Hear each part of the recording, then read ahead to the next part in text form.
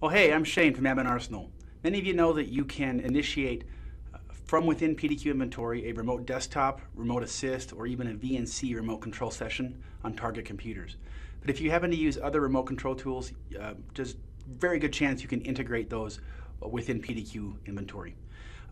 Let's say that you use DameWare, for example. First of all, the question to ask yourself right now is will my remote control tool allow itself to be initiated from the command line? If the answer is yes, then chances are you're in the clear. I've just got a simple Google query here of a DameWare remote control command line. Open up this article on the DameWare support site, and you can see your usage statement. I'm using version 11. There's a syntax that you can pass. So once I have that, I'm going to go into PDQ Inventory, go to Preferences from the File menu. You'll see Custom Tools panel. I've got one set for DameWare 11. Just so you know, to add a tool, you simply add the tool, give it a title. This is the name that it will show up in the Tools menu. And then your command line, the full command line.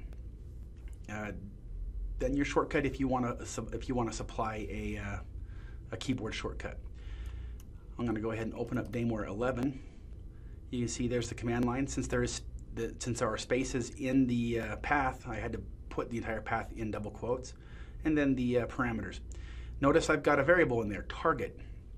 That is a PDQ inventory variable. I'm going to hit F1 to take you to, or click this button, take you to the help page, and you'll see these are the list of variables that we support within PDQ inventory. Yes, there is such a thing as a help file. All right, and then I've got Control-Shift-D to be able to initiate this from the command line. I'm going to hit cancel. I've got a collection here that shows computers that have the DameWare client. I'm going to go to Trixie. Notice I'll have my Tools menu, and there is DameWare 11 that I added via Custom Tools. Perfect, and there is Trixie's desktop. It's very, very simple.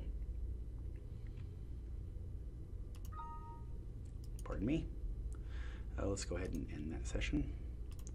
So that's how you can do this from within PDQ Inventory. We have other customers that have mentioned they've done the same thing with remote control tool, IntelliAdmin.